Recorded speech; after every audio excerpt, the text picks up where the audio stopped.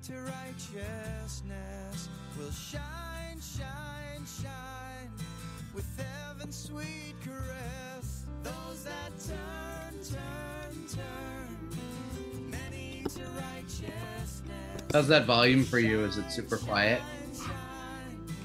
Great. It's good. Good.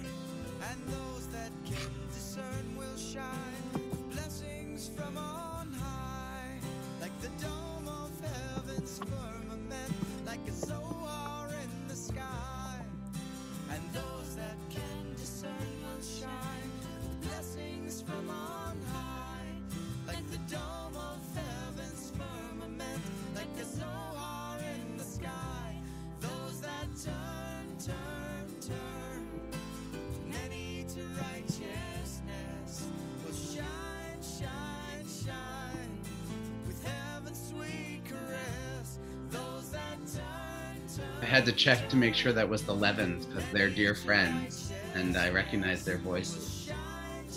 There's been a request for you to share the link. I know the voices there. All right, that one in the middle, just saying. Very cool.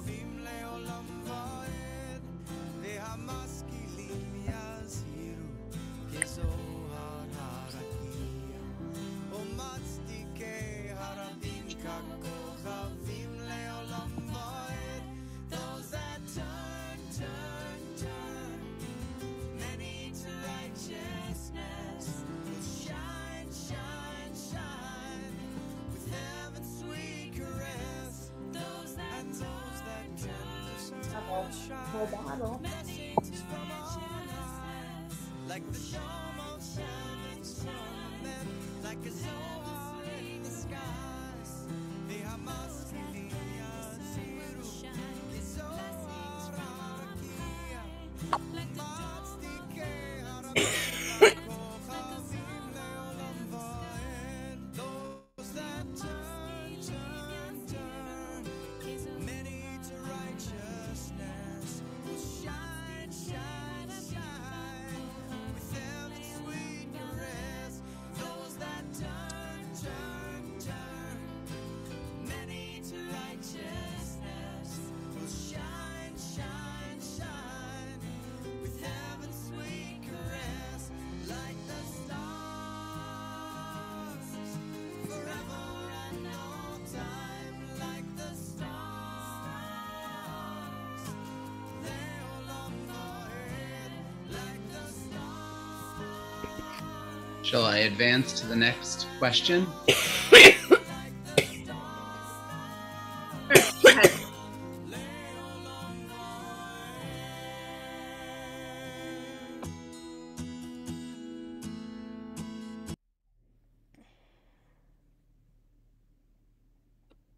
There's another Mentimeter coming in a sec, friends. We're just Yeah. a couple questions in order to help us frame the session. So thank you for your patience.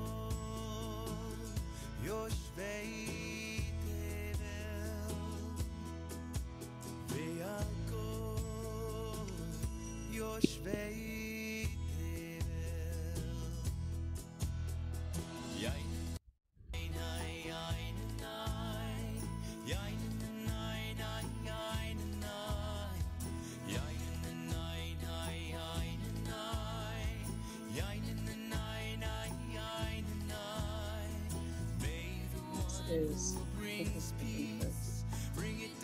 and I can put it in my ears.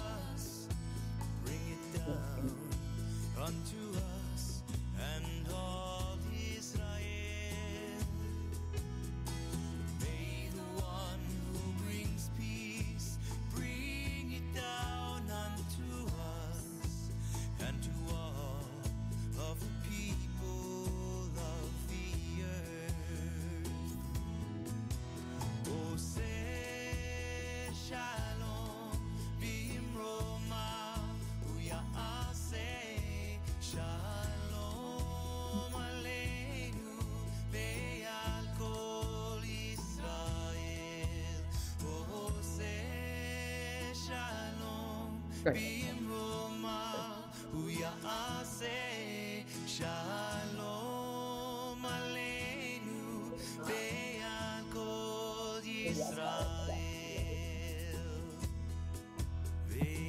Jay, can you slide the screen down so we can see anything new before you put the last one in? Thank you.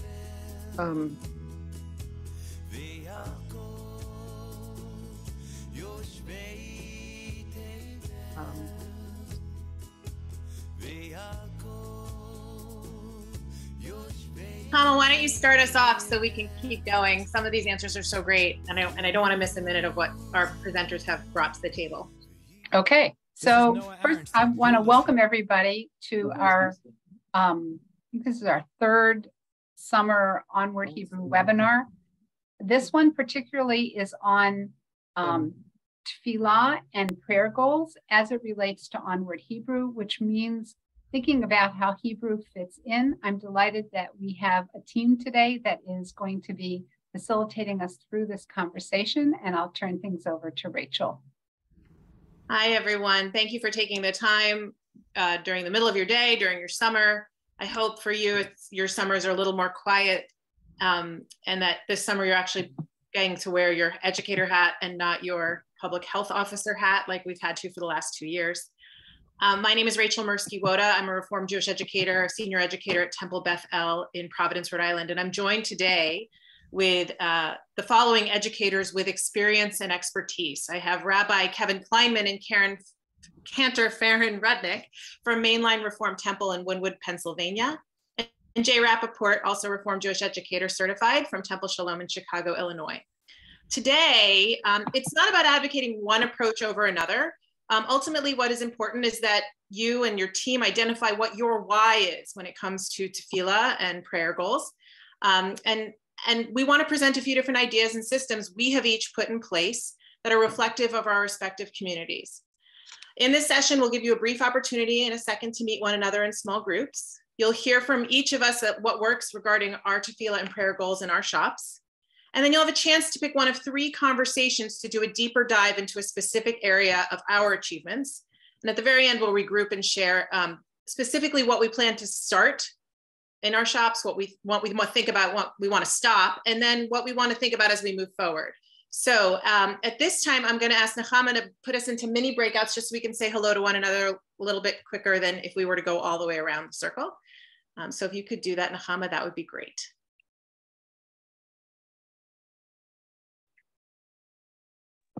I will do that, but the question is, what are people doing when they're in their groups? Oh, my apologies, my apologies. So I'm going to ask you to share your name, where you're located, and what's one thing you're looking to improve or that you love about your school tefilah. So we'll put those in the chat right now for you as you're being put into groups. Hang on one second. My fault.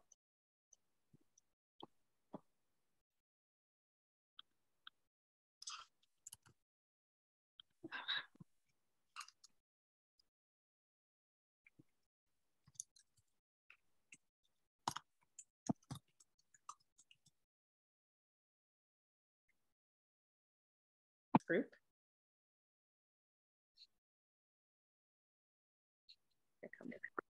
Great.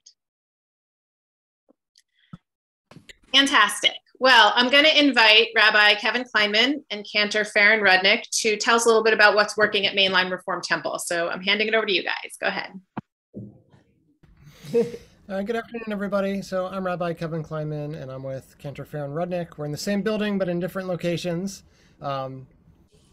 So we're going to split our time talking about tefilah and prayer goals and integration between a religious school Hebrew curriculum, 6th grade Hebrew program, bar and bat mitzvah training. But as I was kind of thinking about this earlier, for me, and I think for us, one of the things is that really our tefilah is a thread that weaves together our early childhood program, our religious school program, our family and holiday Shabbat services and programs together. That it really is a thread that we, in addition to Cantor Rudnick and myself, there's another rabbi in our team, and we have a family educator who's also a musician. And the 4 of us are that consistent presence And even though melodies will shift and change between the age groups, there is a core feeling, to our experience of bringing joy and singing and dancing, to our tefilah experience, beginning when our students are 2 years old, and even when they're on the bima for confirmation at 10th grade. Our madrichim, our 8th through 12th graders, are part of our religious school tefilah. We have students who become song leaders with us. So just thinking about how our students really gain confidence and comfort being in the sanctuary because they are there every week. They're singing, they're leading the prayers at the family Shabbat services, they're playing games, they're learning, they're making that space really feel like it's theirs. So one of our, one thing that I think is an outcome of the consistency in our team being engaged in our early childhood and our religious school programming is that we get to create the space for our students to feel comfort and knowledgeable and participate and have fun while they're doing tefilah with us. And we do have systems in place that connect our prayer goals in religious school with building community, as well as developing content and participation in tefilah for religious school, and then religious school student participation in family Shabbat services. And that is part of our work with Onward Hebrew, and that has been, a goal of ours, for the 7 years that I've been in this position. I'll break it down just a little bit, cognizant of time, to give you a little bit of the detail of our structure. We do weekly tefilah for our religious school on Sunday mornings, and we divide it into, this last year it was actually 3 age groups: kindergarten through 2nd grade, 3rd and 4th grade, and 5th and 6th grade. This coming year, we're going to go back to doing 2 separate tefillot for the ease of all of our time, and being able to be a little bit more people back into the sanctuary. But what we do in our weekly tefilah is we have prayer goals, for our younger students and prayer goals for our older students. So for our K through 2nd grade, who are not yet reading Hebrew, they are hearing and they are speaking as part of the Onward Hebrew philosophy. We do use a visual tefilah so that they can see the words in English and in Hebrew, getting used to seeing the Hebrew. And we're teaching the melodies that we're then also using in our family Shabbat services. So when our kindergarten, 1st and 2nd graders are leading and participating in family Shabbat, the melodies we're using for the Shema, the Barchu, Hine Matov, Mi Chamocha, those are the melodies that they are then comfortable and confident in standing on the bima and singing on Shabbat services. For our 3rd through 6th grade, our prayer goals that we have for tefilah are really about the goals that are embedded in the Hebrew curriculum that we're then highlighting and focusing on in the tefilah time. So kind of the core of the Barchu through the Avot, kind of for our 4th and 5th graders, and then also introducing the Torah service in our weekly tefilah, because learning the prayers for the Torah service are our curricular goals in our 6th grade Hebrew program. And really for us, we are reinforcing the prayer goals in the curriculum all the way through kindergarten through 6th grade when we are meeting with our students and singing and dancing and praying on Sunday mornings for our tefilah. And then we have additional prayer goals that we're reinforcing in tefilah that are the at-home prayers, Shabbat blessings, Hanukkah blessings, Manish Tana. So we're making sure that we're using our tefilah time on Sunday mornings to also just reinforce and teach and help our students feel comfortable and confident saying those words out loud, as they will hopefully do them in their own homes. But really, we try to make tefilah fun and have it be a way that students connect with each other and connect with us. Our clergy team is dancing in the aisles with our students, again, when they're 2 or when they're 12, but just creating that space of this is how we pray together as a community, and migrating it with different goals and different prayers that we're teaching and reinforcing the older they get and as they make their way through our Hebrew curriculum. So I'll just add a small little bit, and I thank you, Rabbi Kleinman. I just want to add one little point about the visual tefilah, that it's that in addition to everything Rabbi Kleinman said, the visual piece also gives the students a thematic context, so that if it's Mi Chamocha, they're looking actually at a slide of water parting or something like that, especially for our younger children who, again, might not be able to read Hebrew, let alone English, but they can understand that when we sing Love Adonai, as opposed to doing all the words of Ve'ahavta, that when we're at that moment, Shema and Ve'ahavta, what that thematic context is.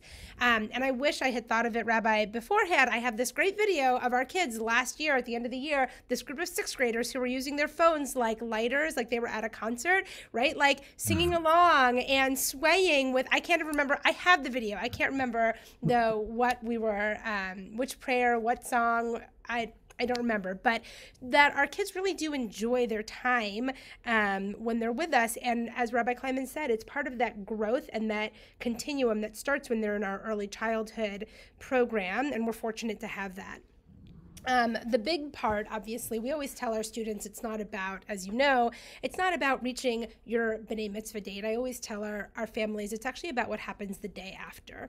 That when our children wake up, they feel really proud of themselves, and they feel that it wasn't, that the journey that they were on was not somehow anxiety producing or some sort of an additional imposition on them, I guess, so that they feel connected, they have positive association, and that they don't feel like they walked into their first lesson with a tutor from a totally blank slate. We really have done our best to tie some of it up neatly with a bow. We started something called Prayer Lab, where our students were getting prayer reinforcement, not because we expect every student to be able to read every word that's in the Siddur, but because the Shema is the Shema is the Shema wherever you go, and that if that's all that you, the type of learner you are, that you should be comfortable wherever you go in the world to say the Shema. And Prayer Lab reinforced that, so that when they got to their tutoring, there was a thread there, and there was no break. And we have to go on to Jay, so that was an abrupt way for me to end, but we'll go on to Jay. Hi, thanks, Cantor, and great to hear about what you all are doing. And we have a lot of similar things, so I'll take this in a little bit of a different direction. A few years ago, in some onward Hebrew learning here in Chicago, we had a light bulb moment, or I had a light bulb moment about using Camp Hebrew at tefilah.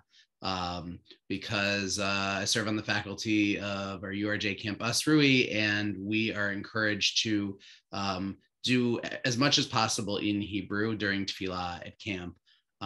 So things like Boker Tov, Yasher Koach, Tada Rabah, Nalakum, Nalashevet.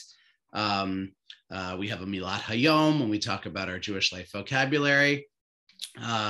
We make Hebrew sandwiches like we do at Asrui, where we say the Hebrew word, the English word, the Hebrew word, and then we clap to connect it. And we talk about Kippot and Sidurim and Madrachim.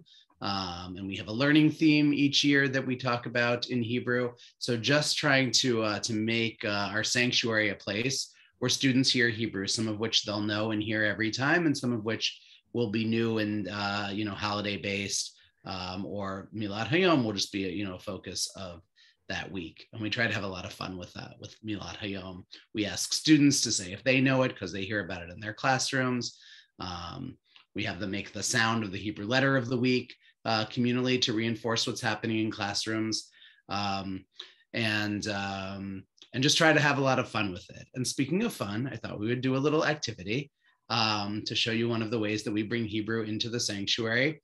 This is based on my colleague Eliana Light's prayer aerobics, but for our purposes, we do them be'ivrit, in Hebrew.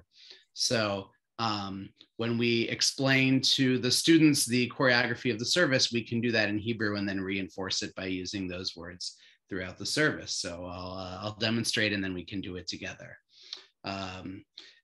Before Barchu, we nalakum. And we have a connection between Baruch and Berach, our knee. then we nala shevet, and then we cover our eyes for Shema, and we say shh, ah. I nala shevet it a little early, sorry. And then when we get to Amidah, we nala kum. We have echad, shtaim, shalosh, 3 steps back to get ready to move 3 steps forward, echad, shtaim, shalosh. And then we have a little more of this baruch, berach connection between the baruch and the knees. We do this, we do baruch, berach, echad, and we do baruch, berach, shtaim. And then after that, we have our kadosh, kadosh, kadosh moment. Up on our toes, and then eventually after that silent prayer where we have sheket, nala shevet, and then when we get to Aleinu, we have another nala kum, and we have a nala shevet at the end, and then we have lehit rot to say goodbye. So we're now going to do these aerobics without the explanation, with just Hebrew, and you can try it with me if you like. Nala kum, baruch, berach. Nala shevet. Nala kum. Echad, shtaim, shalosh. Echad, shtaim, shalosh. Baruch, berach, echad. Baruch, berach, shtaim. Kadosh, kadosh, kadosh. Sheket. Nala shevet. Nala kum. Baruch, berach, nala shevet, lehit rot. You all did great. Yasher koach. I love that, Jay. Thank you. We do something very similar. I'm actually very excited about the idea of incorporating prayer aerobics. So thank you for teaching us that, Jay. But we do something very similar in terms of creating a joyful, communal, and accessible community by dance parties and singing together every Sunday morning. And our goal at Temple Beth-El is that our students become Shabbat literate. So our tefilah is broken into 2 different ones on Sunday mornings. One is for our lower school, which is grades pre-K to grade 4. And that includes a theme of the week. Every week we choose either a different prayer and or Jewish value, or if there's a Jewish holiday coming up. And I'm very excited this year we actually get to teach the Jewish holidays right before the Jewish holidays. We haven't had that in a while. And so, for example, if the theme of the week is the Shema, tefilah with our song leaders and clergy may include 5 different versions of the Shema, from the traditional chanting to your different versions you love from camp or youth group. And then when you get into your classroom by grade, depending on your age, you may learn the Shema in sign language. You may take your class outside and close your eyes and listen and make a big poster board of all the things you heard that, and did you hear better when you closed your eyes, or did you hear better when they were open? We use visual tefilah for the little ones, partially because we want them to have the visual, all the same visual, but also the sidurim can be really heavy for the tiny humans. So we don't want to burden them with that and have them all drop along the sanctuary. The specialists in our school also incorporate the theme. So if you're in art that day, or library, or music, you'll also be learning more about that theme of the day, whether it's Shema or a Jewish holiday or a Jewish value. And we don't necessarily do it in order of the service. For example, we hold off on Modeh, Moda Ani until right before Thanksgiving, because we're talking about gratitude. And that's what we try to do. For our middle school students, we call it our B Mitzvah Academy for grades 5, 6, and 7. They lead tefilah together with our Cantor and Rabbi, and our assistant Rabbi, and they take turns leading prayers so they can practice. And it gives them a chance to get the feeling of being a shliach tzibor. And it's really special. And sometimes they'll use that time even just to talk about a specific prayer or really dig deeper and not do a full service, just so they have a better understanding of what the words are that they're praying, and really polishing their skills with them, but also have a deeper connection to it themselves. And then just trying to say, even in the little service, we invite people up to lead prayers and songs. As the year goes on, we'll see our tiniest humans get up there, something they prepared during music specialist time. They'll come up in the end of last year. They did a wonderful movement to a song they had been working on about gratitude. It was really special. So that's what we do in our tefilah. We also include choreography, but I think prayer aerobics will work much better for us. So again, thank you, Jay. But at this time, I want to move us into breakout groups. We're going to give you 3 different topics to choose from, if we do this right. The first topic is partnering with clergy and connection to the B mitzvah process with Cantor Rudnick. Or you can talk about developing Hebrew curriculum to meet tefilah goals with Rabbi Kleinman. Or you can talk about how do you build Bima confidence with Jay. So Nechama's going to do some wizardry with the breakout groups, and hopefully you'll get to join a group. Before you go though, there is a Google deck that we made, a slide deck where you can take notes as a group. There's 1 slide per each group, and that way you'll all have access to the notes from each group if you don't get into the one you want, or if you want to go to more than one. I invite you to have someone either volunteer to take the notes for the whole group, or you can all add to it, because you should all have editing privileges if I did this right. So please use that deck so we can take notes on all of our conversations. Thank you, Nechama. Feel free to add another slide if you need to. So let's see if we can wizard you into those 3 different groups.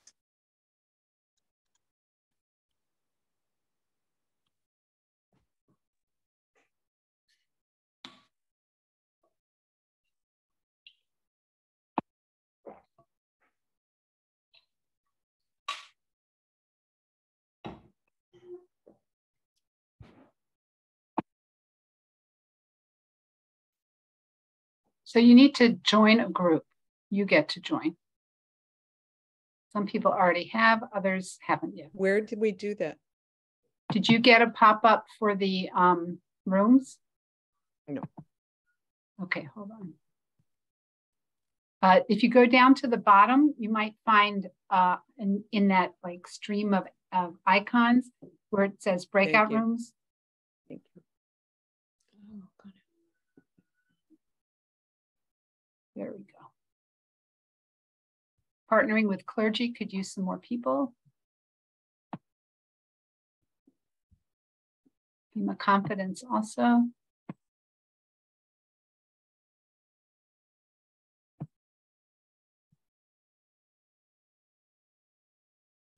Recording in progress.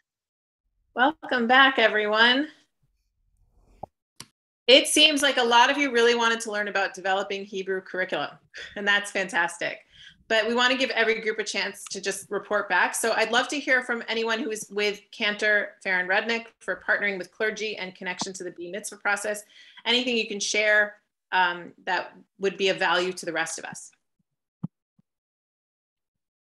So we actually, and I'm putting the notes in now, it was just Beth and me, and we had a really lovely conversation, really talking about not about the clergy connection, but specifically about the trajectory and the integration of Hebrew from the youngest to the oldest, and building both the retention, but the confidence and competence from the youngest to the oldest, and how to kind of make that work with limited time and limited personnel, as is the case in Beth's congregation. Fantastic, thank you. Jay, do you want to report back, or have someone from your group report back about building Bima confidence? Just shared a few things about how we have teachers tell us when students are ready to lead. So they practice in their classrooms, and then they decide when they're ready to lead. And we've opened it up to, 3rd grade and friends are leading a prayer, because sometimes the 3rd graders are a little timid, but then other kids will come and help. We talked a little bit about visual tefilah as well, and some possibilities for that beyond Mishkan tefilah, visual tefilah, including like children's artwork and Google images, and some creative opportunities there. And we also talked a little bit about older kid engagement in multi-grade tefilah, and the notion of spreading out the older kids to help the younger kids, which is something we're going to try, and something that I think Alicia said they already do. And Alicia also shared that midweek tefilah, they do a mincha service, which I loved, and I'm surprised that we never thought about. So it was a great conversation with Alicia and Samantha and I. Fantastic. Rabbi Kleinman, You had the biggest group, and it seems like a lot of people are clamoring for your Google Docs. So let's hear what you guys had learned together. Hold on.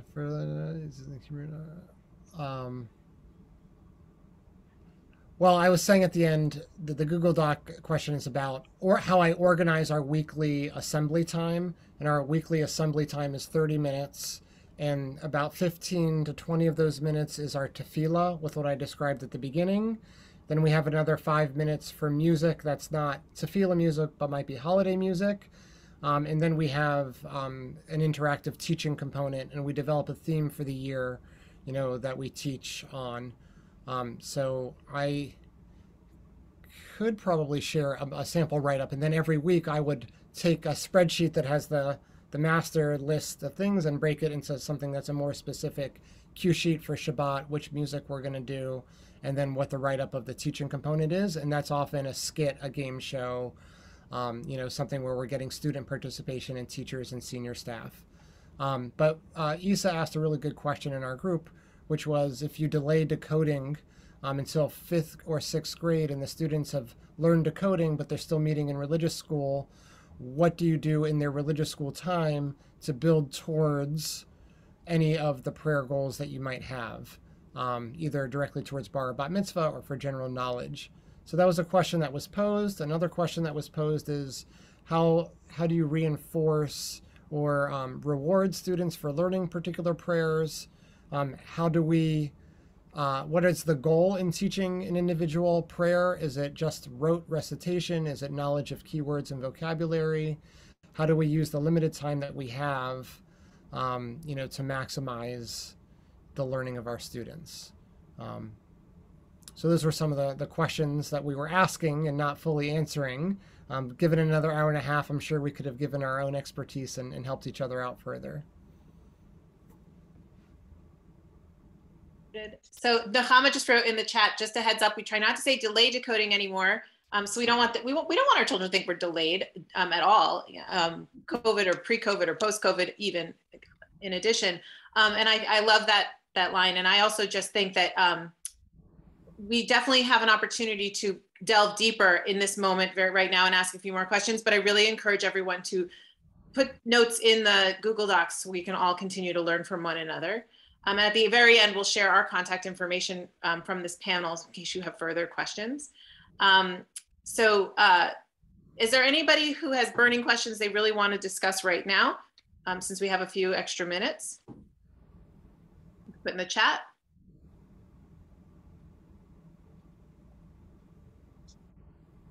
Or you could speak up. Or you could speak up.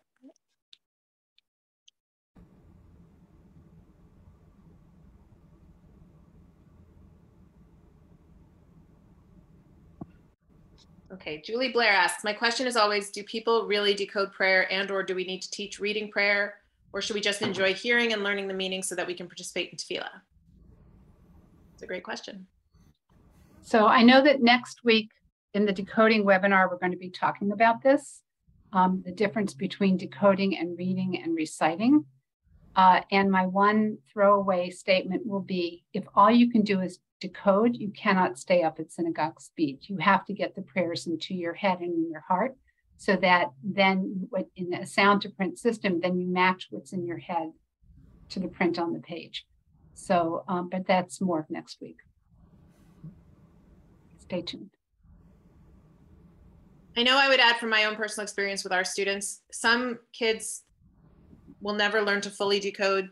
Some will never take things into their hearts in the same way. We manage the expectations through a very relational process. While we're a community that brings these kids to the Bima, it's a very individual experience to become Bi Mitzvah. It's not the only reason why we teach tefilah and prayer, but it seems to be a very large step for them a goal for them to achieve. But we just really help to manage the expectations of the family. So if Bobby really wants them to chant Haftarah, we get them there if they want to be. But if there are children who've done the Vayahafta and a few lines of Torah, there are children who've led the entire service with decoding, without transliteration, whatever. It's all what's meaningful to these children and giving them an experience that connects them to our community and creates what we call our joyful, communal, and accessible experience. I would also add a story that I shared in our breakout session that seems relevant is that this year our third graders were up on the bima because their teacher had them ready to lead Shema, and it was toward the end of the year. And we intended for them to sit down with before Ve'ahavta, but instead of sitting down, they stayed on the bima because they're used to going right into Ve'ahavta, and they just chanted it. And I wouldn't say it was perfection, but I would say there was confidence and a level of competence that really surprised me because I knew they had not spent any time in class on Ve'ahavta. It is purely what they learned from 1 year in third grade in tefilah. Because we don't really do Ve'ahavta in our younger tefilah. So 1 year, and they were confident on the bima in 6 months to at least go for it with Ve'ahavta, and it was really sweet and very exciting.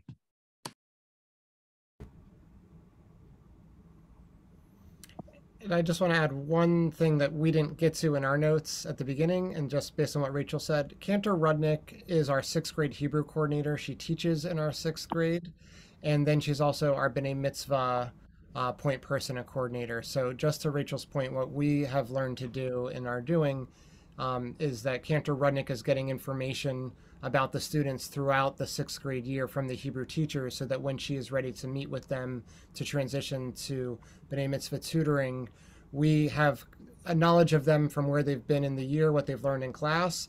But then also, since the Cantor is in the classroom with them and knows our tutors, she's part of the process the whole way. And that's a new addition to what we did starting last year. And Cantor, you can speak to it for a second if you want, but I think it's just a really nice system to have in place when you have the luxury of the staffing to do it that way. Yes, and sorry. The other piece is that, there's so many different parts to the puzzle because each person and child and learner we're working with, right, is so different, and they come at it from a different place, and their parents come at it, or as adults they come at it from a different place. And so, for example, right, one of the things in my class that I always do, whether it's with adults or with students, is I try to help them really to identify almost like anchors, whether it's the root of a word that they hear a lot, like kiddush, right?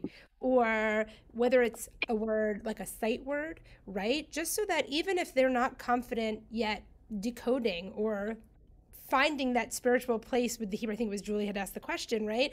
That there are moments for connection because they hear that root or they hear that word repeated over and over again. And I probably repeat it with them ad nauseum in my class, but I want that connection there so that even people who don't yet feel confident, no matter their age, there's something that's drawing them in. If I can slide in and make 3 quick observations of things that I don't want to say they surprised me, but things that I'm pulling out of this. One is that relationships. We know that since COVID, that has come to the fore, and I've heard that from everybody that those relationships are important, and the sense of individualization, not only in the learning, but I think there's pieces that may be happening at a bar bat mitzvah. Isa Aaron, bar bat mitzvah revolution still kind of floats through. And the third thing is, I think Rachel talked about, I may be using the word wrong, tefilah dance parties. Rabbi Kleinman talked about dancing in the aisles. I'm sure Cantor Rudnick was doing that too. Jay did the aerobics. That tefilah as really appropriate for children. This is not adult, you put on the adult clothes on the children, but that there seems to be really thoughtfulness about what kids need and deserve and how we can make it fit them and who they are. Great, thank you. I'm mindful of the time because I know there's an ARJ webinar happening immediately at 2. So I'm going to ask Nechama to put the link from Onward Hebrew that is relevant to this conversation. And I'm going to ask each of our panelists to put their name and contact information should you want to reach out to us specifically about what we're doing. And we are always happy to continue the conversation. And I know that this population for me personally has been extremely supportive in these last few years as we move forward out of the COVID world. So I hope you all have a wonderful rest of your day and a wonderful rest of your summer, and good luck next year. Thank you to the panelists. This was really great. Appreciate it.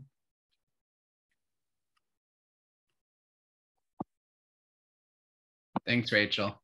Thank you. Thank you guys. That was fun. Very nice.